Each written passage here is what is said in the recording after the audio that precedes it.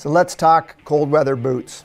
It's something that I'm fairly educated in and I can speak to because living in the Yukon, living in temperatures that in the middle of the winter when it's nice and dark and minus 40 and colder, when you're looking for boots, you're looking for a boot typically that is going to keep you warm in those kind of temperatures, number one.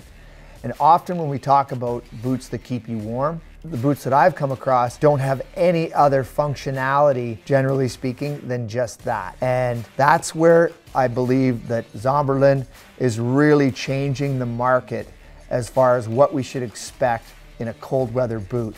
And this one I have here is the new boot by Zomberlin. It's the UL 3032. And I've had the opportunity to test it out in winter conditions up here in the Yukon. And I think that Zomberlin is really, like I said, they are leading the charge on what we should expect in a cold weather boot now going forward.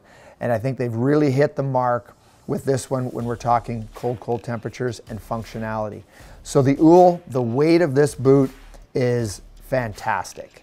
It's very lightweight. It's clearly made of high quality synthetic materials that are really specifically made to keep the weight down, keep the warmth in, and be able to use this like a functioning tool. First off, really look at the sole. That sole has the ability to be technically used whether you're climbing. It's just a great sole compared to what you will ever find in almost every other boot company that's making a cold weather boot. So technically great sole, and then we can move up. I know that the footbed has aluminum in it, which really reflects the heat. The thought has been about how do we keep the people's feet warm and keep them moving functionally and provide them with a platform that they can put on and know that their feet are going to be warm, but they can also use it technically. So this boot is really easy to put into a snowshoe. When I'm snowshoeing or I'm using that on a bison hunt and I'm in deep snow and I want to stay on the surface, I'm obviously using either skis or snowshoes. And this, I can really not have to worry about taking skis or ski boots along with me because this fits into a snowshoe really well. It's crampon adaptable so that snowshoe back, the heel on the snowshoe really stays in place. I really like the BOA system when it comes to cold weather and the ability for it not to freeze up. You know, just a few weeks ago, I ended up falling in the river. If it was a laced up boot, they would have been frozen and I'd had a heck of a time getting them undone or getting them back done up, where the BOA system is really nice that way.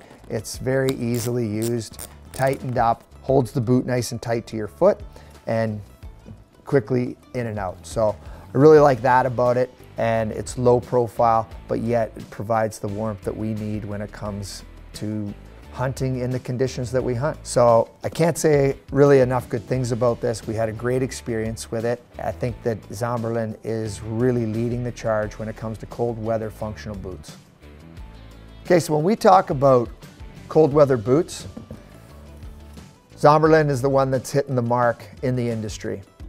For quality, technical boot that keeps you warm at whatever the temperature.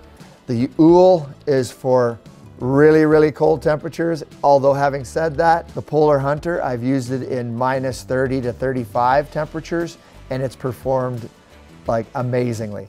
So when it comes to boots that are hitting the mark on cold weather, functionality, and able to keep you out there and still you be able to climb and use them in a technical manner, Zomberlin is hitting the mark above all. So if you want to check out my YouTube channel where I talk a little bit more about the Polar Hunter and get into some details, go check that out because I can't say enough good things about these two boots in particular when it comes to cold weather temperatures, and we use them a lot when we're talking hunting up here in the Yukon.